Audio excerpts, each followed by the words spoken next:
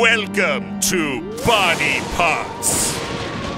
And why they make terrific accessories with Sir Elton John. So he went to the premiere of a new biopic about him called Never Too Late in London. This necklace that he's wearing is very unique because it is his old kneecap. That's his patella? You bet, fella. Taken straight from Elton's knee, polished and trimmed with gold, baby. I love that. Okay, that I would wear. It is kind of baller. No, just the patella. He did an interview recently. He said, "There's not much of me left." He's removed his tonsils, adenoids, appendix, prostate, right hip, left knee, and right knee. Sadly, this is all that was left, but you can do wonders with makeup and titanium these days. You could like make a business out of this.